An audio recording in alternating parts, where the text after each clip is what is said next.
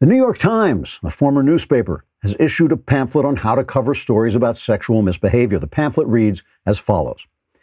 When conservative Supreme Court nominee Brett Kavanaugh was accused of having attacked a woman while in his teens, we covered the story in a very thorough, careful fit of unreasoning hatred and hysteria. We reported any plausible accusation, whether it was that Kavanaugh had murdered a series of teenagers in a 40-year coast-to-coast kill spree, or that Madame Ospenskaya, the palm reader from Queens, had had a vision in which Kavanaugh boiled and devoured a female child as a college prank.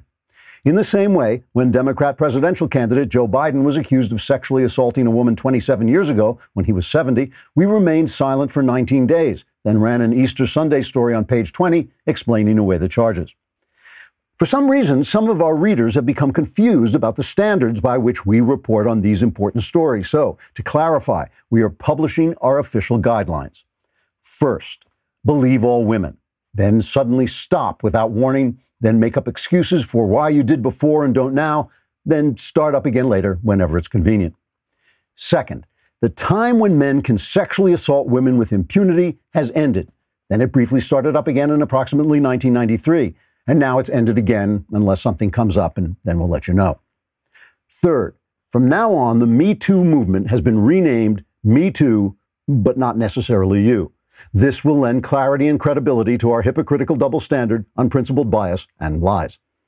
Fourth, due process demands that accusations of sexual assault be backed up by corroborating evidence, like, for instance, proof that the accused believes in God or opposes abortion. On the other hand, don't report the charges if the accused couldn't find his way around a woman with a flashlight and a map because he's too stupid and senile to even speak a complete sentence. Don't report that either. Trigger warning. I'm Andrew Klavan, and this is The Andrew Klavan Show. I feel hunky-dunky, life is tickety-boo. Birds are winging, also singing hunky-dunky-doo. Ship-shaped, ipsy-topsy, the world is zippity-zing. It's a wonderful day, hurrah, hooray! It makes me want to sing. Oh, hurrah, hooray! Oh, hooray, hurrah! So you know how you sometimes have to clean useless stuff out of your computer so it doesn't slow down? Sometimes you have to do that with your brain, too, especially in the political world where you can get so angry watching Brian Stelter, a man with a face like a buttock, cry like a biatch because he has to go through the same thing every other person has to go through, except with more money. You forget that he's not really worth the brain cells it takes to insult him, though that's kind of fun. So I'd like to begin today by discussing a few things I think the Chinese flu crisis is not about. The Chinese flu crisis is not a battle to maintain our sacred American liberties. I would tell you if it were. I have a lot of affection for our sacred American liberties and like to think I would fight to defend them. But Donald Trump has not seized power for the feds, but has acted responsibly to protect health and restart business while defending federalism.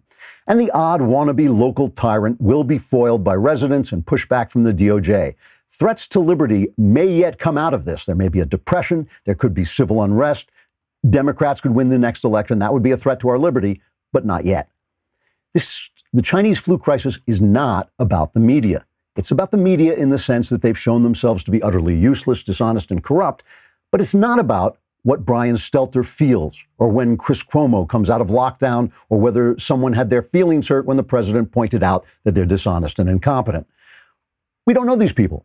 We don't care how they feel. We don't care what's going on in their minds. We have families and friends who really matter to us. Screw them.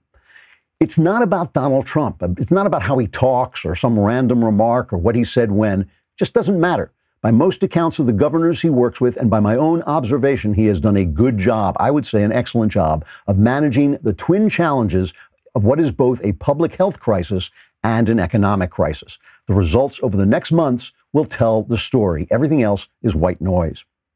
The only things that really matter are your health and your livelihood and the health and livelihood of all our fellow Americans. That's what this is about. It's a disease.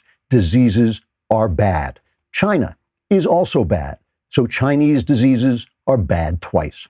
We need to get the economy moving again without endangering so many people that we shut down again. If you can make your living at home, you probably should. If you can't, take precautions to stay safe. We've got nothing to prove. We've got jobs to do and lives to live. It's wrong to be cowardly, but it's not wrong to act like a commonsensical adult. Keep calm, carry on, take care, and as the old saying goes, don't let the bastards get you down. And of course, save the Klavan. All right, we're going to be talking about a lot of important stuff today. Really interesting show, I hope. But first, let's talk about Bambi. You're trying to struggle to keep your small business alive, and one of the things you got to take care of is HR, human resources. It can just destroy your business. Wrongful termination suits, minimum wage requirements, labor regulations, they're different in every state. HR manager salaries aren't cheap, an average of $70,000 a year. But Bambi, which is spelled B-A-M-B-E-E, was created specifically for small businesses. You can get a dedicated HR manager, craft HR policy, and maintain your compliance for how much? Just $99 a month. That is an amazing price. With Bambi, you can change HR from your biggest liability to your biggest strength. Your dedicated HR manager is available by phone, email, real-time chat, from onboarding to terminations. They customize your policies to fit your business. And again, it's just $99 a month. That's month to month, no hidden fees, and you can cancel anytime. Go to Bambi.com/Klavan right now to schedule your free HR audit. That's Bambi.com/Klavan, spelled BAM to the BEE.com/Klavan. But how do you spell Klavan? If you think HR is... there are no easy things. If you think HR is complicated, wait till you try and spell Klavan. I'm doing the All Access show tonight, 5 p.m. Pacific, 8 p.m. Eastern. You do want to be there. And by the way, usually what we do is you've been asking me questions. I've been talking. But if you want to send a brief note to me about what's going on in your life, how this is affecting you, please do. I got to keep it short because I don't have time to process all the information. So just send me 3 sentences. But just tell me what's going on, what's important to you, what you're seeing. I would love to know. One more important thing. I made a speech about the 2 sea monsters in Homer in Greek mythology. I called them Scylla and Charybdis. It's Scylla and Charybdis. Scylla and Charybdis. I never had to pronounce them out loud before because they just don't come up that often. You don't deal with sea monsters that often. You are too smart to be acting this dumb. Thank you. I appreciate your support. But I double-checked this with my son, a doctor of classics from Oxford. He said I was wrong. So, of course, I slammed the phone down and we'll never speak to him again.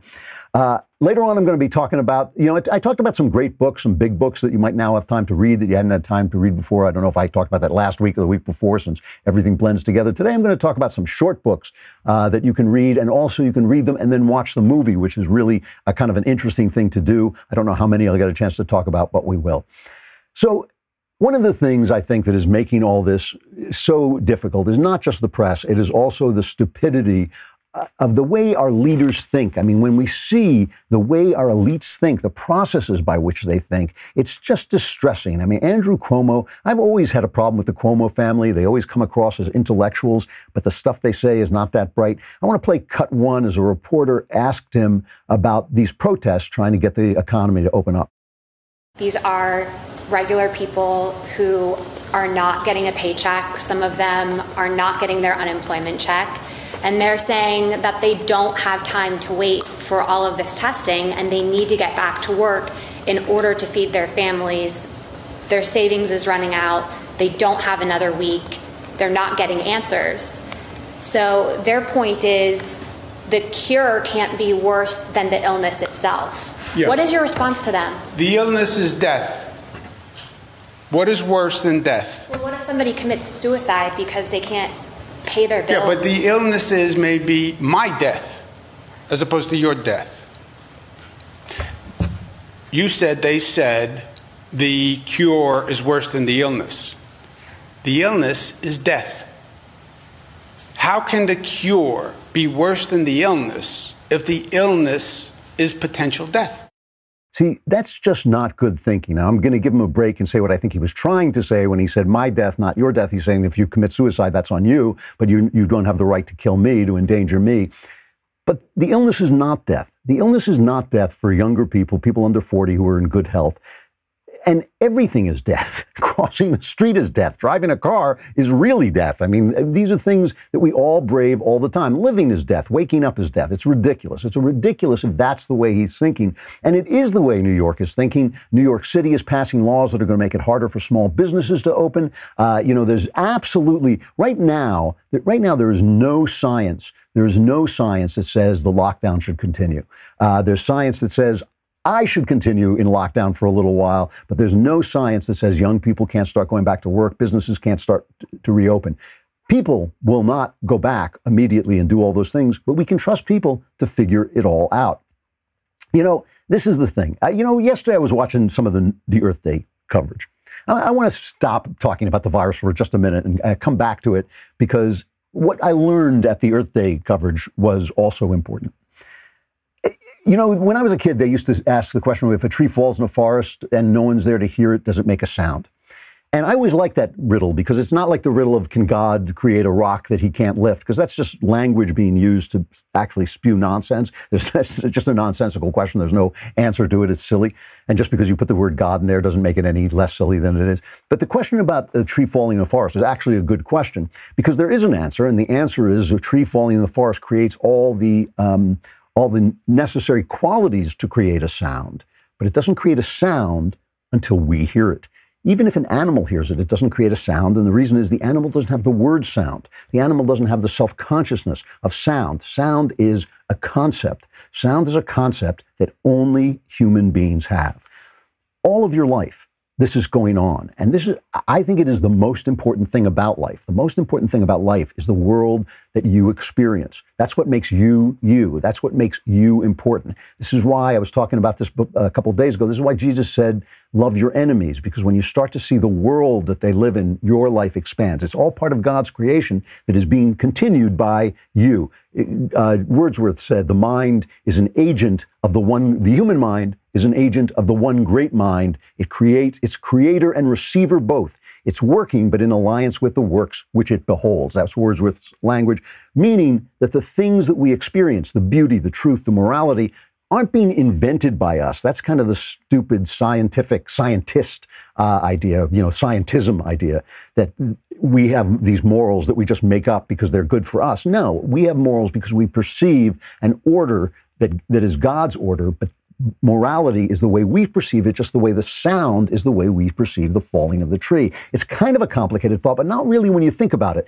The point is, the only important thing about the earth, sometimes when I say this, I say it every Earth Day, and every Earth Day people kind of look at me like, what are you talking about? The only important thing about the earth is us. Why? Because we're the only people who have concepts about what the earth is. If anything is beautiful on the earth, it's because we see it. This is leaving God out of it. God has his own plan and is living on his own level. But here on earth, the only important thing is what we see, the beauty, the morality, the truth. All of that comes from us. Even science comes from us. The mistake of scientism is science used as a religion, is to think that the ultimate purpose of what they're doing is to see life objectively, right? But that's not true. The ultimate purpose of seeing life objectively is that so our inner lives are more realistic, are deeper and more beautiful and closer to God's actual creation. So we're not reacting, for instance, we don't think, oh, the sky is a big dome, so we can't, take a rocket up there. No, once we realize, oh no, the sky is an illusion that we're seeing, then we know we can blast a rocket into outer space and everything has changed. We're trying to live human life at its highest level. That's the purpose of science. The purpose of science is not to reduce us to a meat puppet just filled with a bag of chemicals. That's why when I looked at some of this coverage, I saw CBS covering Earth Day. All right, so here's just a snippet of CBS as they covered Earth Day. On the first Earth Day, demonstrators filled cities around the world. Today, those streets are largely empty, but the air, temporarily at least, is cleaner. There are a whole bunch of people around the world who are seeing blue skies above their cities for the first time. Technology forecaster Paul Sappho says that may help clear the air in the future. All of this enforced working at home will have a huge impact. It is completely culturally acceptable. So in other words, if we could just get rid of the people, the world would be a better place. When you hear that, what you should hear this scene from The Matrix. Human beings are a disease, a cancer of this planet. You are a plague, and we are the cure. We are the machines that create this fake reality that pacifies human beings. And he says in the movie, he says, you're a virus. You're a virus. You act just like a virus. You suck up all the materials and then you move on just like a virus does. When you see the world like that, you're missing everything. You're missing everything. I do not know what value these people have. It's the same way, when I hear non-religious leftists scream and yell about racism, I think, I don't understand what's wrong with racism to an atheist. I know why I don't like racism. I don't like racism because it's offensive to the image of God. That's why. Because God says, I created you in my image. That to me is the end of the conversation. That is who you are to me. You are a version of God's image. Your thoughts, your inner experience, your human life is a version of God's image. If you don't have that concept in your head, what do you care if people are racist? Why shouldn't you just defend your race against other races? Why not, just go back to being tribal? Why, that's the thing about progressivism. It always progresses back into the past. Why not just progress back to being tribal? So it's the same thing. If it's not the people you're saving the earth for, what are you saving it for? It's just a rock. It's just a rock with leaves on it. It's just a rock with cats that wander around that don't know anything from anything. We are the things that make all that stuff important. So, this is the concept that when I look at the current crisis that we're in, I wonder if these people are thinking in a cogent, intelligent way, and how much of what we're talking about now and what we talk about normally is what the shrinks call deflection. It's deflecting from the fact that human beings, die, that we die, that this is the life we lead, that none of us, all the fame in the world, all the money in the world, all the iPads in the world, all the iPhones in the world aren't going to stop the fact that we die. We always have this argument at the Daily Wire, because I don't really like these superhero movies. And one of my problems with superhero movies is they don't really deal with death. Superheroes can get killed, but they don't die, which is different. You know that you are finite. You are a finite thing. You will not be around forever. That creates a different kind of life. And so when Andrew Cuomo says to you, oh no, you can't go back to work because that's death, it's all death. It's all death. And again, the other thing about this is I think I've said this before, if you could suck the noise out of the room, if you could turn off sobbing Brian Stelter, if you could turn off, Jim Acosta. I said today on Twitter that if Donald Trump attacked Hitler, Jim Acosta would show up with a little mustache the next day. If you can just suck all those people out of the room, all the New York Times op-eds about how evil Donald Trump is, whatever they're talking about, this is pretty much what has to happen. This is a tragedy. This is a really bad thing. It's a disease. Disease is bad. Disease equals bad. You always know diseases equal bad because they hurt people, and people are what matter. So it's going to be bad. Once you suck all the energy out of all the noise out of the room, what have you got? What have you got left? You've got the fact that a bad thing happened. Leaders had to deal with it. They shut down the world to make sure the healthcare system wasn't overwhelmed. Now they see, okay, whether or not it might have had to do with the fact that they shut down the world, that the healthcare system wasn't overwhelmed. We have no way of proving whether that's true or not. But let's say it was. I think the evidence suggests that it was social distancing that helped the healthcare systems not get overwhelmed. Now we got to go back. We cannot have 20% of the people unemployed. You cannot have that. I mean, you cannot have a world in which we're not producing enough wealth to do those things we do. And some of the things we do are helping other people, because this hasn't even hit the third world yet. It hasn't really gone south. When it does, it's going to be much more stuff. Who's going to be there to help them if we're crippled? So we've got to start creating wealth again. We've got to start living life again. We've got to start being human beings again. The human experience is what this is all about. And it's what everything is all about. And if we're not doing that, we're not doing it right. So again, I have not been a Bolshevik about this. I haven't said, oh, we should pour back. The people don't want to pour back. The people are not going to go back into restaurants right away. They're not going to go back. All the polls show this. They're not going to go back into subways. They are saying in their area, they think the restrictions have been fairly reasonable. Most people are saying that. Now, 60% of the people are saying that, and 60% of the people can work from home. So we still got to take care of the 40% of the people who can't work from home, who are just going to be unemployed. Cannot be. We have to go back, and we just have to do it carefully. There's no noise to make. There's no noise to make. Everything is just to deflect from our discomfort at the presence of death. All right. Speaking of this, we're going to talk about something else that's uncomfortable. It's uncomfortable when people come on your computer and steal your stuff. You're probably online a lot right now. We're all online a lot, and you're probably not thinking too much about the privacy on your home network. Even in incognito mode, this is something important. Your online activity can still be traced. Even if you clear your browsing history, your internet service provider can still see every single website you've ever visited. That's why I never go online without using ExpressVPN. It's so easy to put on your computer. It works behind the scenes. You could download it in like a minute and a half it takes about, and it makes sure your ISP can't see what sites you visit. Instead, your internet connection is rerouted through ExpressVPN's secure servers.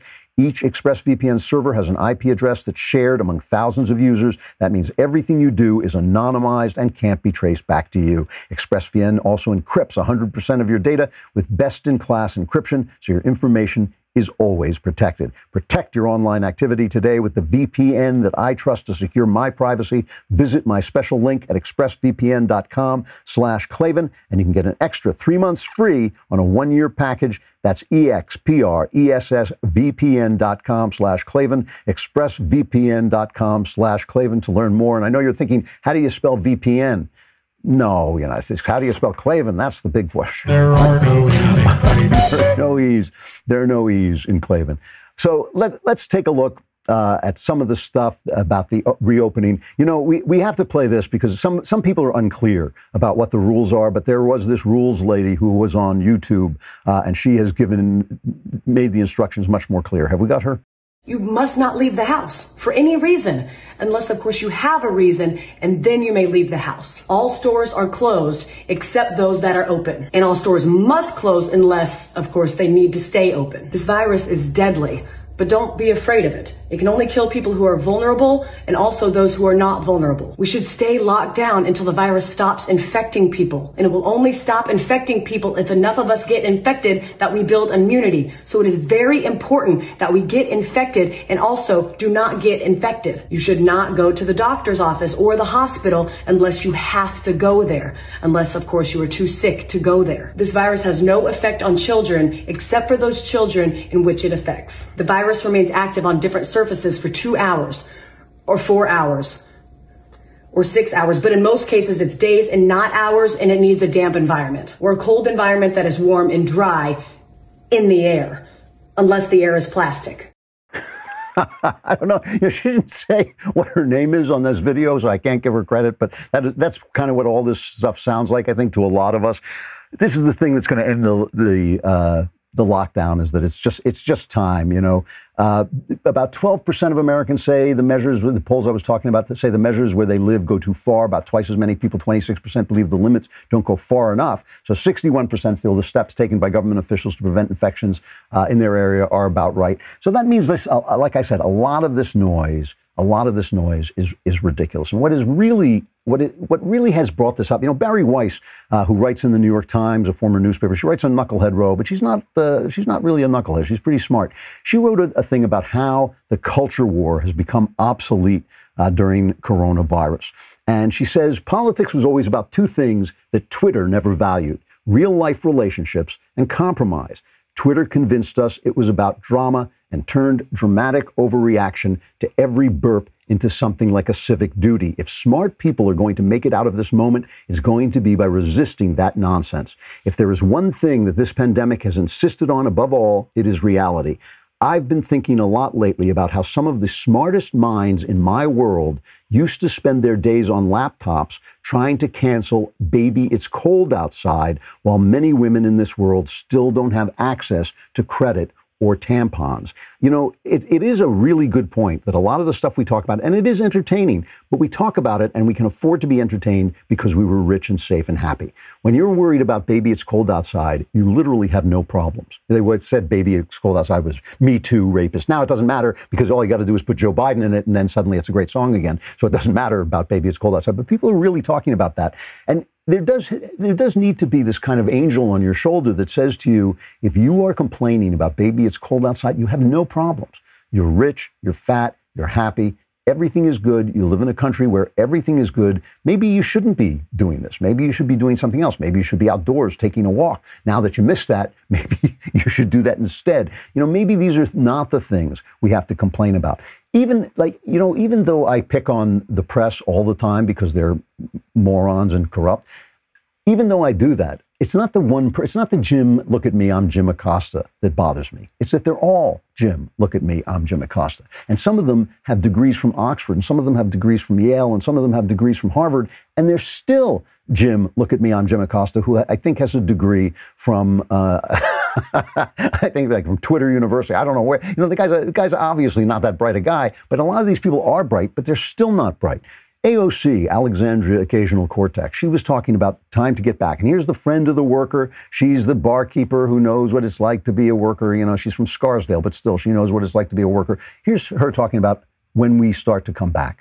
I think when we talk about this idea of reopening society, only in America does when the president tweets about liberation, does he mean go back to work? When we, have this discussion about going back or reopening, I think a lot of people should just say, no, we're not going back to that.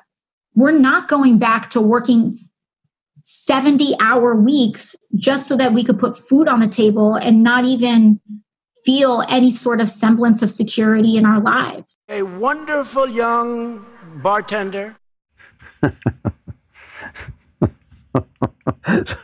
So, liberation is not going back to work. What does she think it is? What does she think it is? She thinks it's like Burning Man. I don't understand what she thinks liberation is. Of course, it's like going back to your life. Your life matters. Your life is what your life is all about. Your life is why you are here. This is something conservatives sometimes don't understand too. You've heard me arguing with the guys around here about not letting communities collapse because people can't just move on to other communities. When, no individual, this is something that I've developed over time because I started out because I work so much in isolation as a writer, I developed a sense of individualism that was a little bit beyond reality. None of us is an island. We're all connected together. Our individuality is actually part of a greater individuality, which is all of us together. And that's something I think that when the Christians talk about the body of Christ, that's what they're trying to establish. So, you have to change the things as reality touches your imagination. You have to start to change your opinion.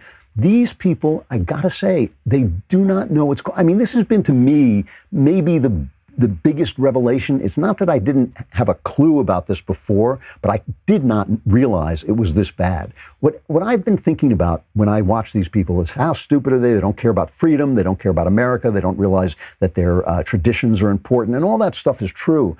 But what this has brought out to me is the idea that they are completely sequestered from the actual lives that people live. When Barry Weiss says Twitter doesn't understand that life is about relationship and it's about, reality, they don't get that at all. They have no idea what relationship and reality is. And somebody like that, like AOC, we have another cut. What Cuomo was saying to that woman when he said, the disease is death, so nothing is worse than death. Then he went on to say this about going back to work.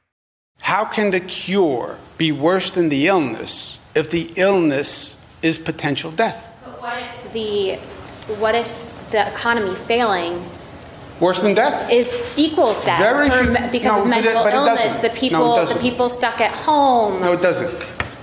It doesn't equal death. Economic hardship, yes, very bad. Not death. Right? You want to go to work? Go take a job as an essential worker. Do it tomorrow. Right? You're working. I am. You're an essential worker. So go take a job as an essential worker. But the people aren't hiring because of the pandemic. No, there are people hiring. You can get a job as an essential worker. So now you can go to work and you can be an essential worker and you're not going to kill anyone. Oh, my God. I mean, really, it's just like a complete dissociation. I have to say, it's like the second time this week, I think I told the story about my old man, which I don't usually do. But, he had to go to work he was a radio DJ, right? So he had to go to work at 3 o'clock in the morning. He would wake up 3 o'clock and he'd be out the door at least by 4 o'clock.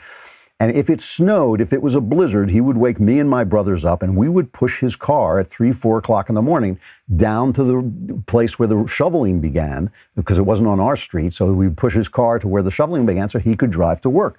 And he used to go on the air and say, they tell you if you're not an essential worker, don't come to work. Who's not essential and to whom is his work not essential? Everybody's essential to himself and everybody is doing essential stuff because what he's doing is feeding his family. The disconnect between that man between Andrew Cuomo, the words coming out of his mouth, the disconnect between AOC and the people and the lives that people live, the disconnect between the environmentalists and the lives that people live. You know, I know it's a little bit obscure and philosophical when I talk about your internal life and the fact that you create the sounds and you create the beauty and you create the morality in tandem with God, that you create the world that matters. You know, beauty is truth and truth is beauty because you create the world that matters. I understand that that's a little obscure, but that's the whole point of everything we do. It's the reason I want you to be free.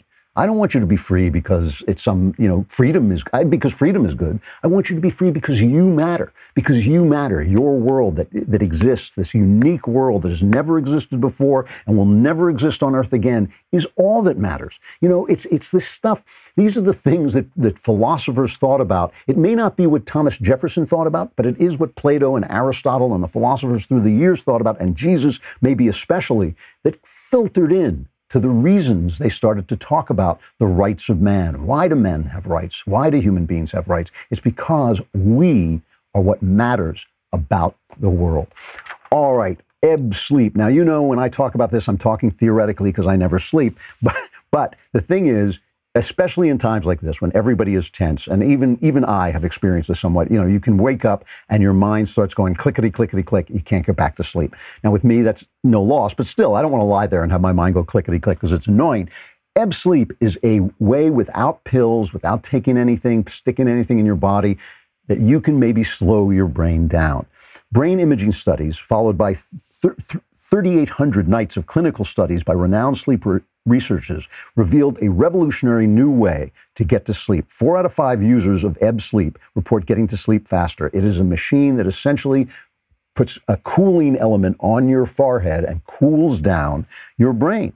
Traditional sleep aids shut down your mind and body completely, but Ebb is 100% natural. Ebb works with your brain's natural rhythms to help you sleep the way your body was meant to. I tried it, and again, I never go to sleep, so I didn't go to sleep. But it did give me this chill sense that everything was fine and that the world was a little bit more distant, and I was kind of cool down and calm down. Ebb Sleep understands the uncertainty you may be experiencing at this time, and they want to help. You can save $25 off your order by using promo code Klavan to save. And continue to try Ebb risk-free for 60 nights to confirm it's the solution you've been looking for at tryebb.com/Klavan. Let us help you get the sleep you need and remove the risk from your purchase. That's tryebb.com/Klavan, tryebb.com/Klavan, and use promo code Klavan to save. Order today. With everything going on, you want to get the sleep you need and deserve. Of course, you don't want to lie awake thinking, but how do you spell Klavan?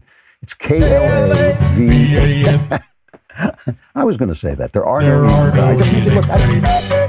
I make it look this easy, but believe me, it's not. Again, subscribe, dailywire.com. If you subscribe now with the Daily Insider Plus membership or all access member, we will send you 2 of these solid gold, diamond encrusted leftist tears tumbler, which are actually do really keep your stuff heated and are different from all other solid gold diamond encrusted tumblers in the sense that they're not solid gold and diamond encrusted. Also tonight, I am doing another all access Ask Me Anything. That's 5 p.m. Pacific, 8 p.m. I'm trying to figure it out. What is it? 5 p.m., 8 p.m. Eastern. And again, if you want to send me just a couple of sentences, you know, obviously you can't do it until I'm there, but when you do it, if you want to send me a couple of sentences of what's going on in your life, I'd like to know. If not, you can just ask me questions and I will answer them all. And all my answers, as always, guaranteed correct, but you got to go over to dailywire.com and subscribe.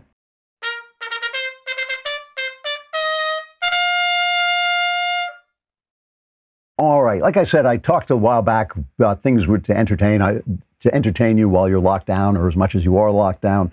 I told you I like Tiger King, but last time I was talking about some big novels that you might not have had a chance to read, and you might want to take the chance to read. Then I was thinking, though, that there are a lot of great short novels that have been made into movies, and I don't know how many of these I'll get to. Maybe I'll only get to one, but I want to talk about them because when you read a novel and watch a movie, it's really instructive. It really tells you stuff about the story, what's essential in the story, what's not essential, and also what's different between examining things internally, as you can do as a novelist, and only examining them through pictures, which is really essentially all you can do when you write movies. So I was going to start with Frankenstein. Frankenstein by Mary Shelley is an actual great novel. It is probably, people debate whether it's the first science fiction novel or the first Gothic novel. It can't be the first Gothic novel, but whether it's the first science fiction novel or not, it doesn't matter. Who cares? It really is interesting the way it came to pass. In 1816 was called the Year Without a Summer because I think there had been a volcanic eruption, and so there was just rain. There were it was like now. There were terrible famines. There were protests and all kinds of things throughout Europe. And Percy Bysshe Shelley had run off with the daughter of his mentor. His mentor was a guy who was, the guy himself was a radical anarchist philosopher, and he'd been married to Mary Wollstonecraft, one of the very first feminists. And Mary Wollstonecraft died giving birth to her daughter Mary. She died a couple days after giving birth to Mary. And so Mary grew up essentially without a mother. She had her father remarried because he wanted a woman to take care of the child, but the woman who he married was kind of the evil stepmother and didn't really like Mary Shelley. And so at 16 years old, she ran off with Percy Shelley, who left his wife behind. Percy was not a believer in marriage. Mary Shelley's father was not a believer in marriage. They were a believer in free love. And so he dumped his wife, who had kids. She wound up killing herself. She threw herself into the Serpentine, which is part of a park in London, and she drowned, bearing the child of another man and leaving the two children she had by Shelley behind. So this free love stuff was really a mess. And they went over and they started traveling through Europe, which, remember, had just been absolutely destroyed by the Napoleonic War. So they're traveling through this terrible, wreckage of Europe. And it was not a very fun time. They were kind of depressed, and they wound up in Geneva because Shelley wanted to meet Byron. Byron was a very, very famous poet. Shelley was not famous at all. This is one of the things people get wrong about Shelley. He was not a famous man. He couldn't even get published a lot of times during his lifetime. He became famous after his lifetime. There's a movie now called Mary Shelley, which has her being jealous of Shelley's fame, but that would have been absurd. She adored Shelley. She dedicated her entire life to Shelley even after he died. She thought he was a great, great genius. She worshipped him like he was a god. So they got together, Shelley and Byron met, and they hit it off. They loved each other. Byron, of course, was an absolute lunatic who would sleep with anything, male or female, and it was just cut a swath through anything that he could put himself into. And Shelley and Byron hit it off, and they started to, because it was the Year Without a Summer, it was raining. They were forced into Byron's massive manor, the Villa Diodati, I think it's called Diodati, I can't remember. Anyway, they went into this big manor, and they would have these incredible conversations. And one of the things they would have conversations about was all this new science was coming along. And some of the new science was about electricity. They called it galvanism sometimes. And there had been experiments. A guy named Aldini, I'm saying this from memory, so I'm pretty sure it was Aldini, had actually tried to bring an executed prisoner back to life with electricity. And all this was all stuff Mary knew. Mary was a very, very intelligent woman. She was a very girly girl. She was 16. She had just lost a baby, and she had just had a baby as well. Her baby had died, and then she had another child who was about, I think, 6 months old. Anyway, they're in this big villa, and they're having these conversations. There's also a guy named Dr. Polidori there, and they're having these very philosophical conversations, mostly dominated by Shelley and Byron. They're really talking and talking. And one day they decided that they were going to read some ghost stories. They had a book of German ghost stories translated into French called Phantasmagoriana. And there's actually a scene in The Bride of Frankenstein, the sequel to Frankenstein, where they try to recreate this moment in the villa. And there would be lightning storms outside, and it was very dramatic. I just want to show you, this is the second Bride of Frankenstein thing. I think it's down to cut 16. They try to recreate this in the second movie. Here it is. How beautifully dramatic. The crudest, savage exhibition of nature at her worst without, and we elegant three within. I should like to think that an irate Jehovah was pointing those arrows of lightning directly at my head, the unbowed head of George Gordon Lord Byron, England's greatest sinner. But I cannot flatter myself to that extent. Possibly those thunders of our dear Shelley, heaven's applause for England's greatest poet. What of my Mary? She is an angel. You think so?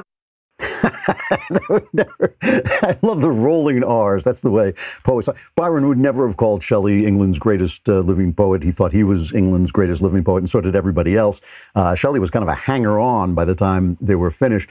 But Mary Shelley, it's really she was just a tremendously imaginative girl. Both her parents were had been famous writers, so she had a sense that she would be a famous writer.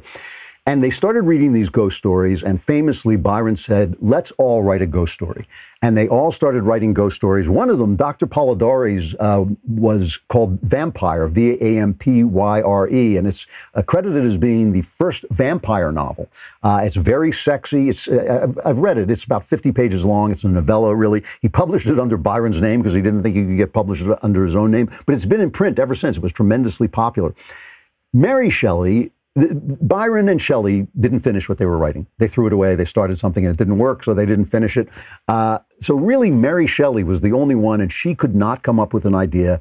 And finally, one night, they were having this talk about galvanism and bringing people back to life, and whether human beings had souls or whether there was a life force that came from without. And these were questions that were being asked at the time. This is 1816, whether there was a life force that came from without or whether it was all life was just electricity.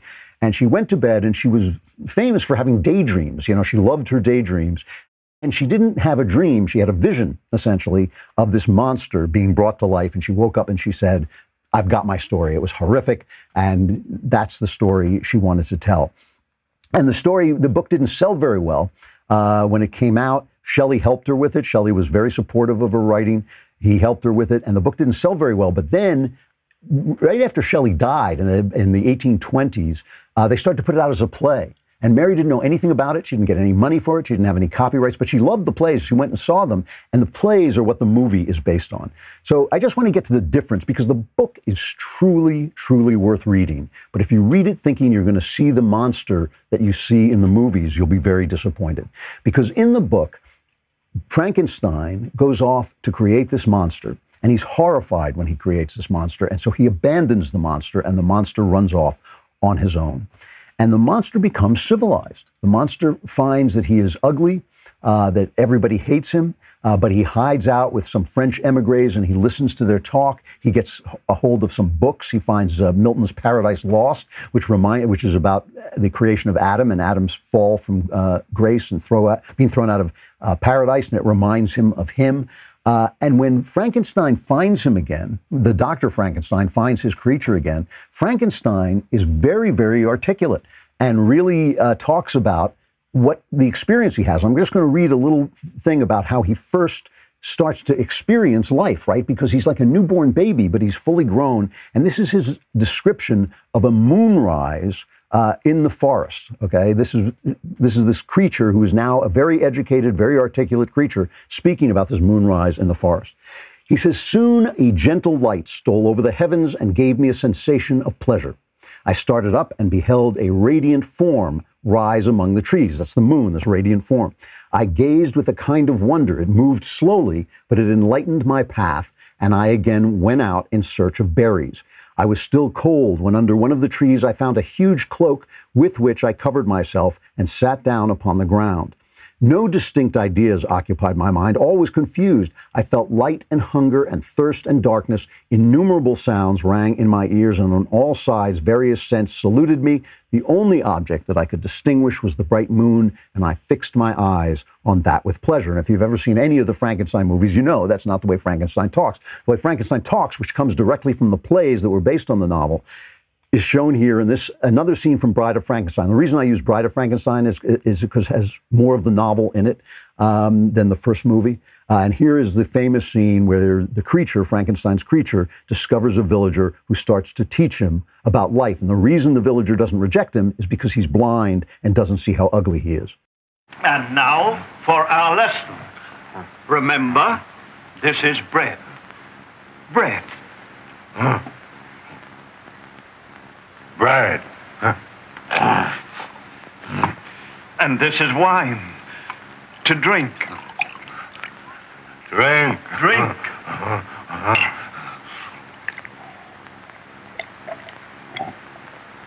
Good. Good. We are friends, you and I. Friends. Good. That's Boris Karloff, obviously, as the monster. I just want to point out, now, obviously, that's a very different monster than the monster in Mary Shelley, who's very articulate. But in both cases, they are both doing the same thing. They are translating the human sensations of life into values, okay? They're both doing the same thing. They're translating the human sensations of life into values. And one is the rising of the moon. In the other, he takes bread and wine, and he shows them that it's good. You can taste bread. You can taste wine. It's good. And then he says, we are friends, and that's good. So he's taking bread and wine, physical, material things, and transforming them into spiritual things, friendship, and connecting them with the concept of good. And if you think about it, you can think of another place where you go to take bread and wine that is transformed from a physical object into a spiritual object. This is the very basis of Christianity, that the Logos becomes incarnate, that the Word becomes flesh, that the order of human life God's order of life, becomes incarnate in us. Perfectly incarnate in Jesus, but incarnate in all of us and individually incarnate in all of us. That's what this story is about. It is a story of when does flesh become soul, okay? Everything we're talking about, everything we're defending, freedom, the freedom to go back to work, our work, the things that we do, all of it is about those perceptions that are going on in your head. Sounds, sights, the rainbow, morality, beauty, truth. They're all in your head. That's what makes you worthwhile. Defend it. Don't let anybody take it away from you. I'll be back tonight at 5 Pacific, 8 p.m. Eastern. Be there. I'm Andrew Klavan. This is The Andrew Klavan Show.